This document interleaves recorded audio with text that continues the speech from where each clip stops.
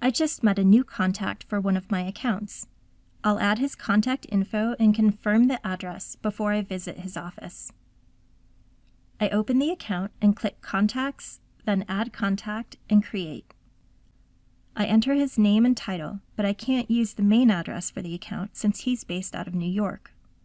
That address is 388 Greenwich Street, and as I start typing, suggestions automatically appear. The more I type, the more the results narrow down to the closest match. I select the New York address to populate the complete verified address into his contact. I can click the address to see a map of exactly where I'll be going. And I save this new contact record.